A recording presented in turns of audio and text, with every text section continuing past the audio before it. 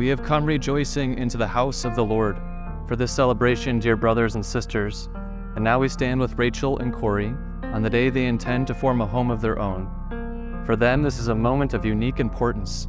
So let us support them with our affection, with our friendship, and with our prayer as their brothers and sisters.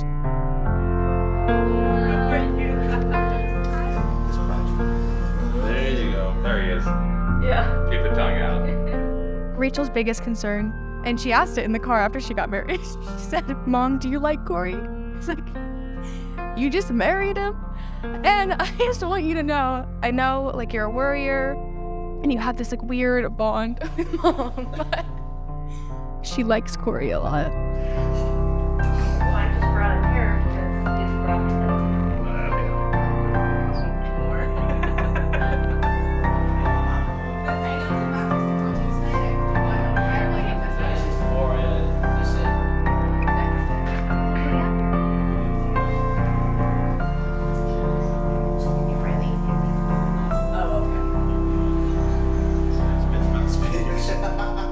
So today, of course, is about you, Rachel and Corey. The simple fact that we wouldn't be here, some flying across the globe, to be with you, to witness you laying down your lives for one another.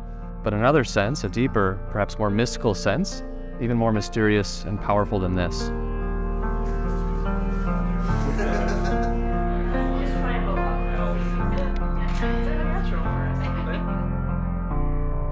I've known Corey when we were little kids, hanging around the neighbourhood. We didn't like him at first. We thought he was a little show-off. He had this little walk, swinging his arms about, and we just thought, who's this lad? Do you know what I mean? We then played football with him, and me and Robin thought, he's alright. He's not actually that bad. And we became friends. As the years went by, we had a lot of memories. Most of the memories aren't suitable for this speech. Most of them did evolve around drinking while we were underage. Sorry, Val.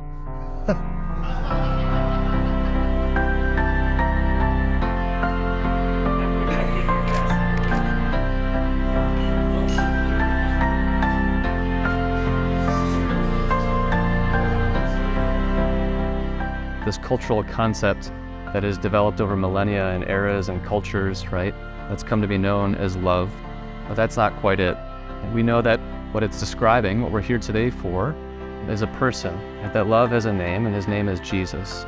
So our love that could waver at times, these moments, how important to remember that our love, which is good and true and beautiful, is to be united and rooted in the most perfect of lovers, in Jesus, whose love never fails.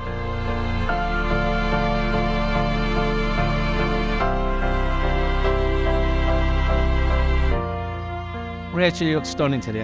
Absolutely stunning.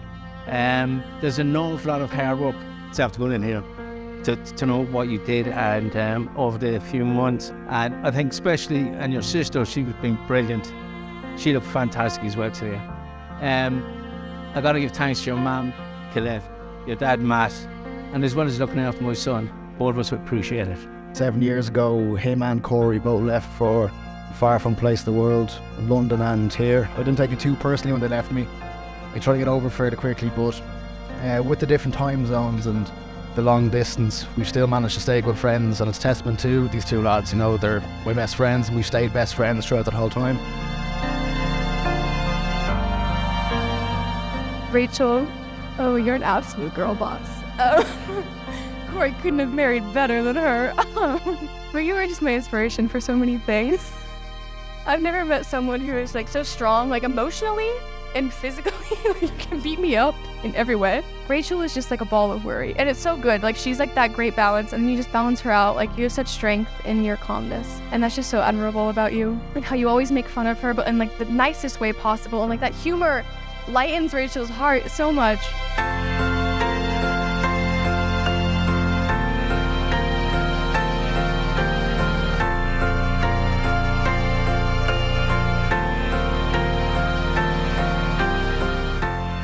Corey is completely exposed, you could say, right? He bears no armor.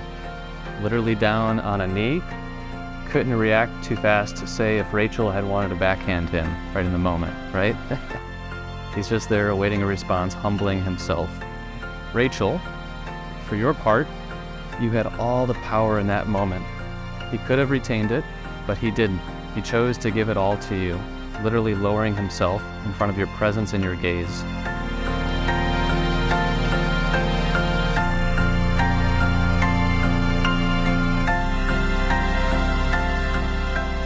We are both so happy and proud of Corey making it in America and finding the love of his life.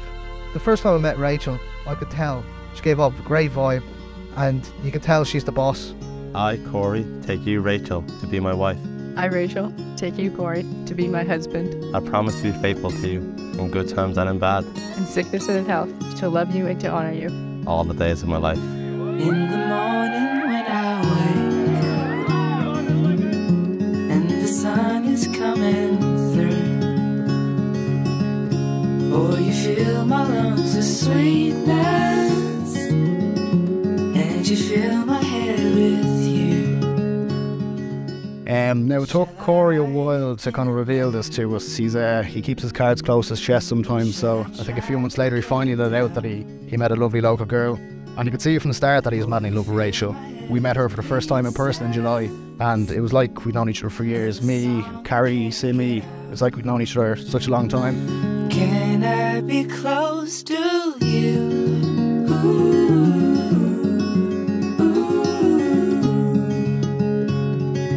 Can I be close to you?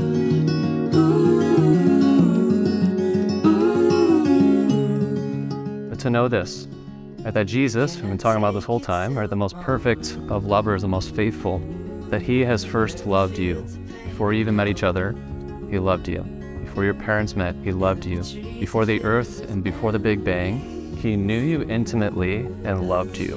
And he is with you now in this moment, looking fondly upon you as a proud father would. There's this quote that our mom's obsessed with, and it's about like the most extraordinary thing in the world is an ordinary woman and an ordinary man and their ordinary family. And I just can't wait for you guys to get to live the mundane together, and that's where you're gonna find like Christ-like love. I'm not gonna toast because I'm not 21, but you all can drink anyway. Can I be close to you?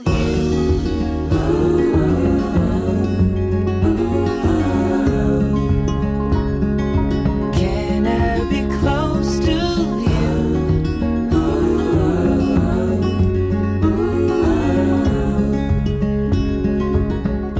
Rachel, Corey, receive this ring as a sign of my love and fidelity, in the name of the Father, and the Son, of the Holy Spirit.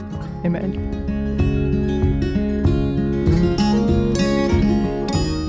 And may Almighty God bless all of you who are gathered here, the Father, and the Son, and the Holy Spirit. Go in peace. Thanks be to God. I now have the beautiful pleasure and honor of introducing Mr. and Mrs. O'Neill.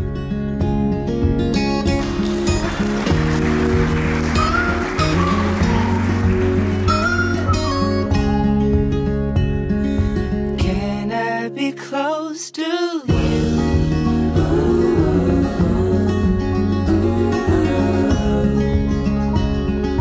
Can I be close to you?